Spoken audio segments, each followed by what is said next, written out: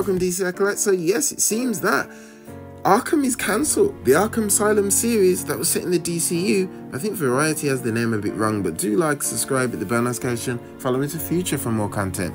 So yes, it seems that the Arkham universe thing that was going on, the whole stuff set in the DCU, is officially cancelled, as they go to say the Arkham Asylum TV series is no longer in the works and it was meant to be in the world of Matt Reeves, but it's kind of got it wrong, as the Arkham Asylum series is no longer moving forward at Max, which is very true, but James Gunn himself had said this before: you guys want it set in the DCU. It's been that way since Peter and I picked up the pitch shortly after we first came to DC. We don't have a script yet, and that's when he clarified that months ago. As you can see here again, he says right now Matt is producing Arkham as a DCU series, so there's just the two for now. So right there you can see that right now the Creature Commandos, we got Superman, Supergirl, and then there was the Arkham Asylum series, which was going to show the inside for the villains, the certain villains of Gotham City, for us to be introduced to them even before we probably see Batman, but it would probably feature one of the Bat family who would come into there and have to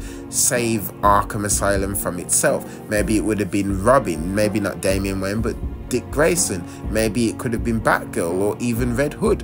Who can tell? We know that obviously Batman has not been cast yet until they're getting ready to do Batman Brave and the Bold. But when it comes to the Arkham series, it was supposed to show the villains. So we would have probably seen villains who we haven't probably seen before, or ones that we will be seeing that we have seen before, but just seeing the DCU version of them. How would they look? How would they react? And that's from all of Batman's rogue galleries. We could have had Scarecrow, Poison Ivy, Two-Face, even someone like the Riddler, Penguin. I doubt they would have probably put Joker in this because they'll want him to be in one of the films and have a bigger attraction, though his cell might be there and he never gets out, but we might see that the cell had loads of smiles on it and that might have been his, but he's obviously broken out, but that was always his cell. People like Hugo Strange, heck, even Selena Kyle and Harley Quinn could probably show up and we see the first variations of them.